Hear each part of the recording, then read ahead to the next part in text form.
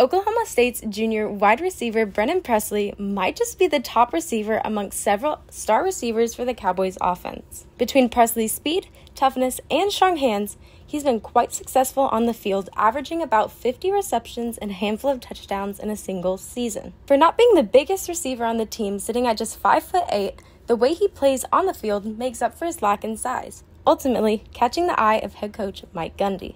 When he touches the ball, eventually he's going to make a play. He's not the biggest guy in the world, so his adjustment to this level was different.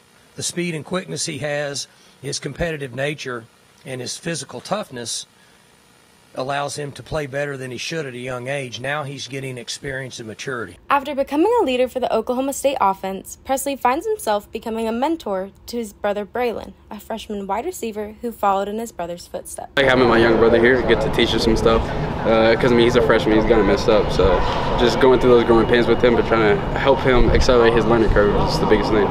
In honor of Bedlam Week, a year ago, Presley had the crowd rolling with his kick return for a touchdown.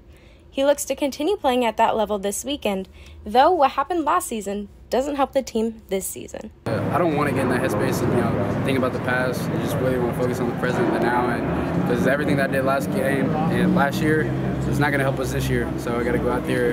We got to go out there and we got to make our new plays. We got to make new statements and everything like that. So we just got to come out there and attack it.